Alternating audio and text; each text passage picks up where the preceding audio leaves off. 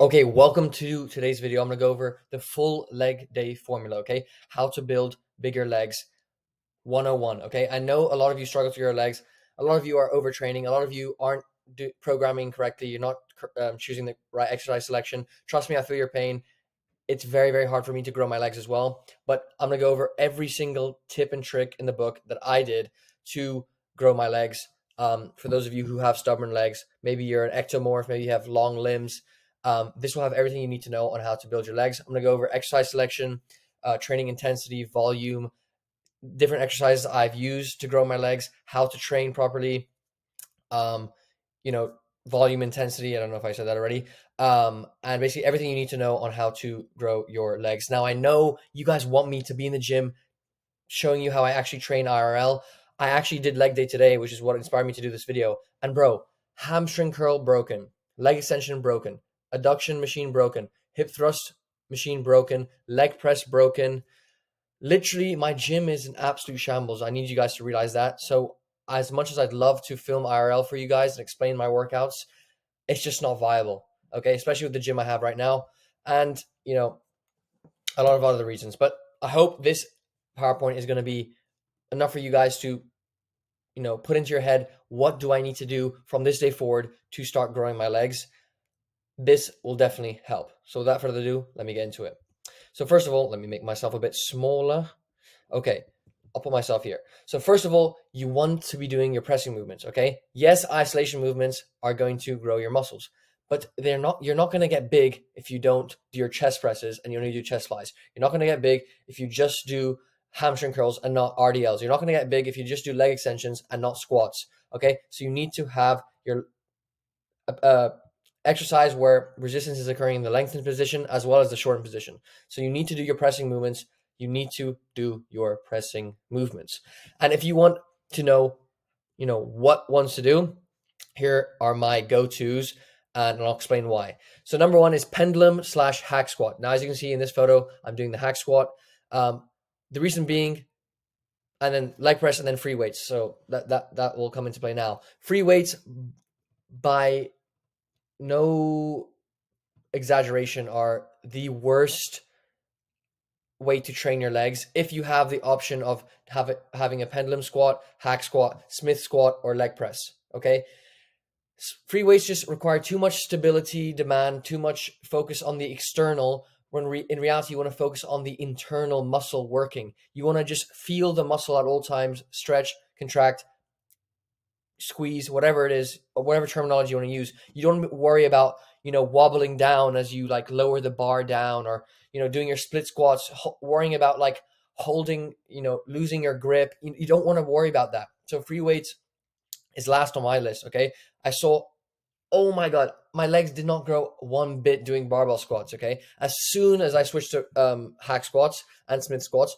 but mainly hack squats, they exploded in growth. So you want to be, if right now you're doing barbell squat, barbell splits, dumbbell split squats, stop that, okay? Just find a machine which allows you to take your mind off controlling the free weight and instead provide stability for you to just focus on the muscle at hand, okay? Now, when you're doing your squats or your leg presses, you want to do closer stance, so feet together at the bottom of the pad to emphasize the quads. And if you want to emphasize the adductors, which is the inner quad, and the glutes, which is your bunda, then take a slightly wider stance and higher up on the pad. Personally, I always, no matter what I do, right, my bunda doesn't need any more work. Let me just put it that way. So I always feet together at the bottom of the pad, okay, and I go down. It's all quad. Insane quad growth from this. If you want to just target your quads, if you want to grow your quads, which is probably the most important part of the leg, right, because it's the one that stands out the most, put your feet at the bottom of the pad, close together, and go down slowly. Feel the stretch in your quad and burst up, okay? But you can always, do it how I put it in the second video, high and wide, but that's just more glutes and adductors, and, really you want to focus on getting those feathered quads, right? So just I would say, focus on the form in the first photo, right? Low and close together if you want to grow your quads optimally.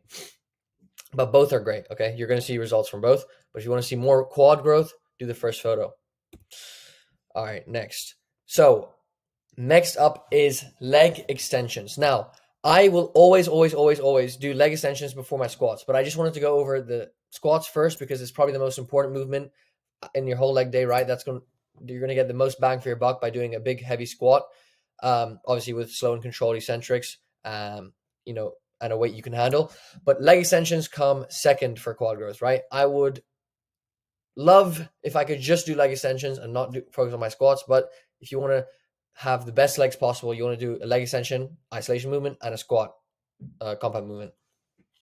As you can see in this photo, I'm adjusting the seats so that it's as far back as possible, but still my, the pad of the leg pad is, above my ankle. So obviously I don't want to go too far. Otherwise, I'm not even going to be I'm going to be extending it with my toes, right? But if I do it as far as back as I can so that it's still above my feet as I extend up, that's going to be the optimal seat position for you. Obviously, everyone's different. Everyone has different height and proportions. But the reason being is you're going to feel the best stretch at the bottom of the movement when your legs are in the short and lengthened position. And this is obviously very, very important for muscle growth. As we know, the most hypertrophic portion of the movement is the stretch mediated position. So the stretch mediated hypertrophy occurring here. So at the bottom, when your muscles are fully stretched out and you're, starting your concentric movement, that's the most important movement. So you want to have you want to feel that stretch at the bottom. If your leg extension just stops here, right?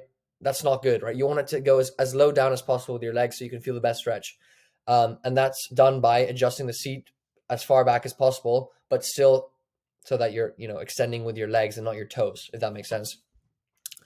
Also, another thing that I've seen crazy growth with is squeezing the contraction at the top. So pausing at the top for 2 seconds, let's say, that has improved my mind muscle connection, which has allowed me to also target the upper quad, which is a very aesthetic part of the quad.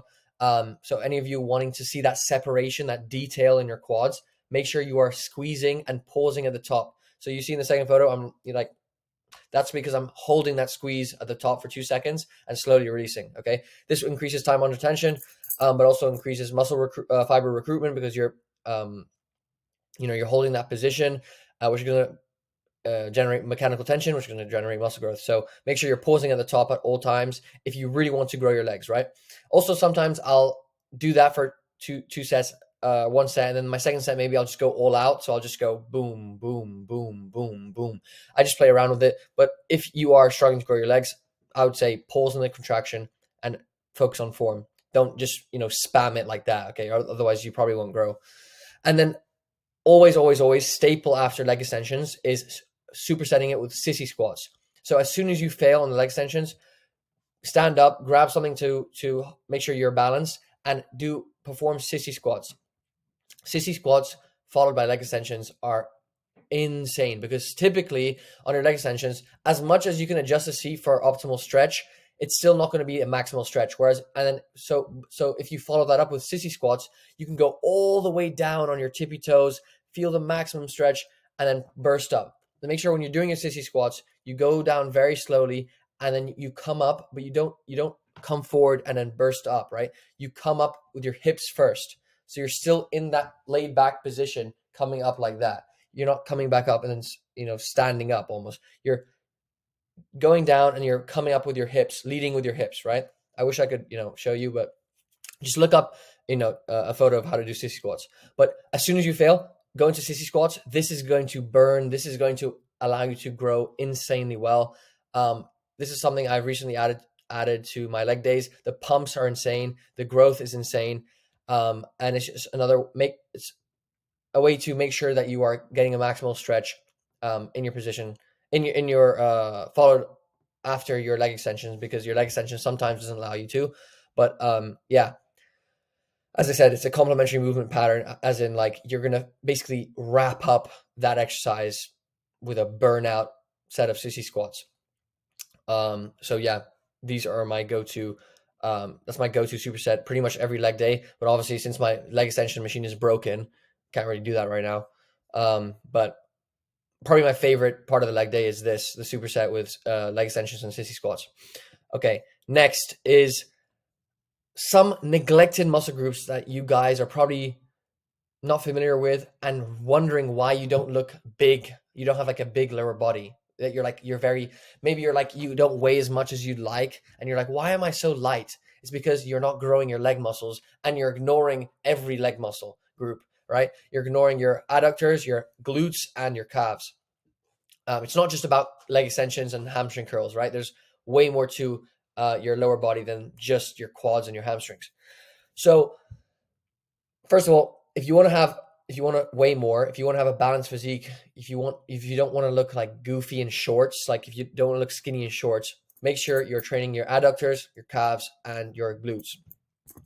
This this machine right here, the isolated adductor exercise, is amazing for making your legs look bigger. Okay, yes, the quadriceps are important, but you are literally sacrificing so much aesthetics by not training your adductors, because when you're looking at something from the someone from the front, if they don't have big adductors, they're still going to look like they have skinny legs. They may have definition, but they're still going to have skinny legs. Whereas if you have that sweep of the adductor muscle because you train them, that's going to really accentuate how big your legs look from the front and really going to add to the appearance of big legs. So make sure you're doing this 2 sets till failure. You're getting a maximum stretch, and you're squeezing at the top. And sometimes you're going to be stronger in the stretch position, right? So just do partials after you fail. You may not come all the way together. So just, come here until you fail again. But make sure you're throwing that in there if you want to get bigger legs, if you want to look bigger, and if you want to gain weight. Also, your glutes, right? For those of you who want to grow a bigger bunda, that reverse adductor is not going to do much for you in terms of growth. Okay. Yes. Sorry. The adductor, it will, the abductor won't. Okay. So do your hip thrust if you want to grow your bunda. This again is going to add to the proportions and balance of your physique. You can't be walking around with a flat bunda. Okay. Even as a guy, you got to train your glutes. So make sure you're doing hip thrusts if that's you, if you want to grow your glutes.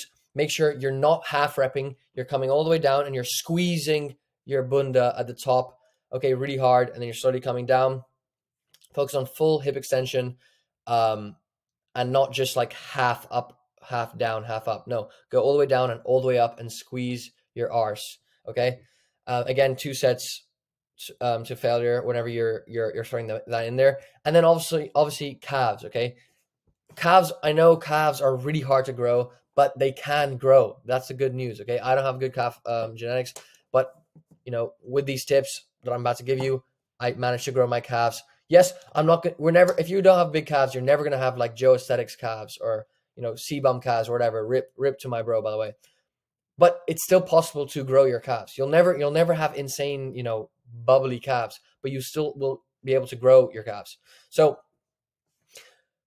the main thing for calf training is emphasizing the stretched position. You want to slow eccentrics, of course, but you want to feel like you want to milk that deep stretch on your calves for like 3-4 seconds. Feel them being ripped apart, whether you're doing seated or standing, to grow, right? The most hypertrophic portion of the movement, again, is these when hypertrophy is occurring in the stretched position. So at the bottom, when your calves are stretched out like that, that pressing up from that deep stretch is the most hypertrophic part of the movement. And some studies have shown that even, lengthened partials at the bottom. What the hell? And some studies show that even lengthened partials at the bottom are more effective for growth than like full ranges of motion for your calf raises. So it's kind of crazy. But make sure you're just getting a deep stretch. What the fuck is happening?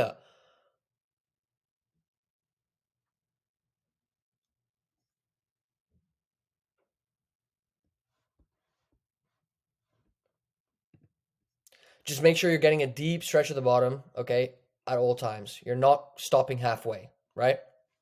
Okay. What the fuck?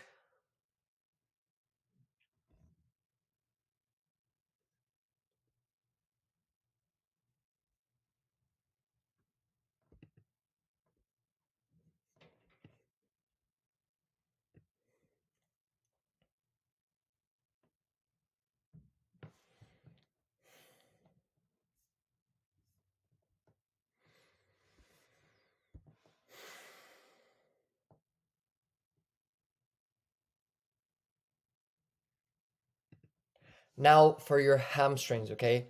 2 main points here. One is, I'm not going to lie, I'm going to keep it straight with you. The literature and my personal experience both support this following point. Seated hamstring curls are more effective than lying hamstring curls at growing, for one simple reason.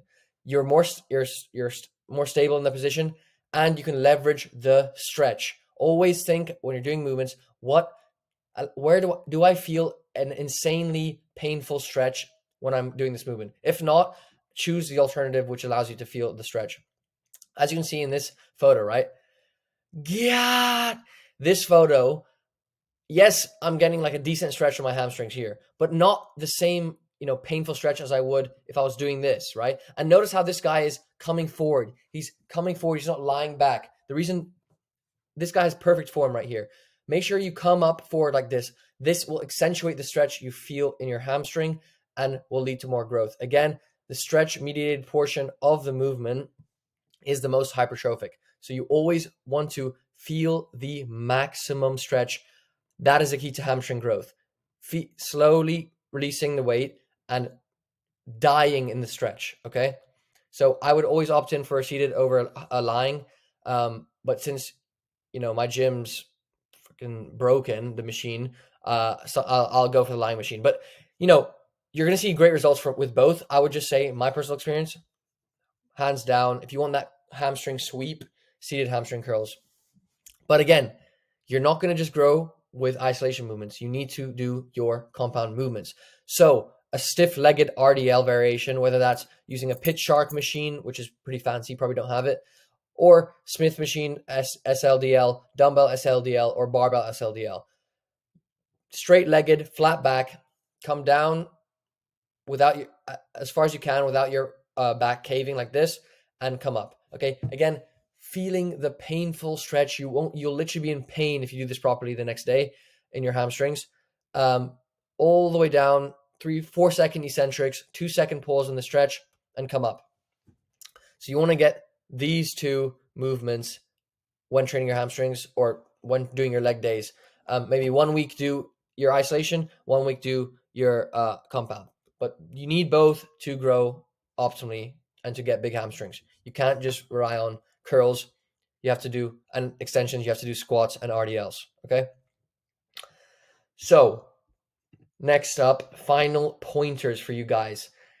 If you don't train legs properly, frequently, consistently, hard, you're going to have an imbalanced physique. You may have a great upper body, but if you don't have the lower body to match that, you won't look as impressive as you could if you were to, give leg day proper training. So make sure you're training legs consistently, okay? Consistency is the number one factor to growth, right? Without consistency, you're not going to grow, right? But also make sure you're training and getting in all these exercises which I've mentioned today, and focusing on progressive overloading, getting stronger week by week, okay? It's okay to intuitively train when you're a beginner, but if you want to keep on growing, you need to make sure that you're increasing the weight and or the amount of reps you do week by week, okay? If 1 week you do a Smith squat for 8 reps, next week make sure you get 9 reps with the same exact perfect form, and then 10, and then 11, etc. And once you get 12, then increase the weight maybe by 5 pounds, okay? But make sure you're getting stronger so that you can see leg growth consistently. You can see consistent progress. You don't have to get down about not seeing progress. It's very, mathematical, okay, guys? Muscle growth is very mathematical. If you're not growing, it's because you're doing something wrong, which I've probably touched on in this video. So you also want to be tailoring your number of exercises and volume and intensity and frequency accordingly, okay? Some general advice I'd give you, everyone's different. You're going to need personal coaching at the end of the day if you want to really optimize your training. But as a general rule of thumb, 4 to 6 exercises per session, okay, of leg exercises, and 5 to 10 sets to failure per muscle group per week, okay? That's what I do. That's what I've seen the best growth from. 4 to 6 exercises per workout, 5 to 10 sets to failure per muscle group per week, okay? So whether that's 5 to 10 sets to failure for hamstrings, calves, quads, whatever it is, right? But in your actual workout, maybe pick 2 quads, 2 hamstrings, 2 calves, or 2 quads, 2 glutes, 2 hamstrings. And, next point is you can adjust your exercise selection to focus on certain muscle groups, right? if you want to just have a hamstring dedicated day where you do 4 hamstrings and 2 calves or 2 quads or 2 glutes, or you want to do, just a quad day where you just do 4 hard ass exercises for quads. So you just go balls to the wall and you have to leave. You can't even walk after the 4th exercise. Or you can just do, a glute focused or a quad focused or a hamstring focused. But you don't have to do, a mix of quad, hamstring, calves, and glutes, right? You can just pick 2 and just, focus on that. And then next week, focus on the other 2. But it really doesn't matter. Some people grow better with the one type of programming. Some people grow better with the other. I tend to just, pick 4 to 6 of all sorts of muscle groups, right? But you do what works for you. Okay, thank you for watching, guys. I know you would probably prefer if this was IRL. Again, I wish I could, bro, but my gym is just really unideal for filming, and, the machines are all broken, the machines aren't good, whatever. But I know I said daily vids. I'm going to try keep consistent again with daily vids. Just got caught up with a lot of work. But make sure to check out Barbell Power. They're having a 50% off sale. You can get any jeans, chinos, trousers you want. These are athletic, slim fit. They make you look aesthetic. They feel amazing. The jeans are literally like wearing sweatpants. And, it's 100% guarantee. If they don't fit, if you don't like them, you can get a full refund. You can swap them out for a different color, a different type. So make sure to check that out in the description. Check out Aesthetics Club for free 30 plus free training programs, 300 plus free meal prep recipes. You're never going to find an opportunity like this. Go join Aesthetics Club before you don't have access to it. Next, join Aesthetics School if you want one-on-one coaching with me to really maximize your physique's potential and for once and for all, grow into what you've always wanted to do, build your dream physique, because we can't do it by ourselves. We need to get guidance from somewhere. If you really want to dial in your physique and just change your body and change your life, join Aesthetic School and work with me, and we'll do that within 3 months. Join the newsletter for the secrets I don't share on YouTube and, fitness tips and all sorts of other, rants of me tweaking, and Instagram for, exclusive content. So thank you for watching, and I'll see you in the next video. Peace.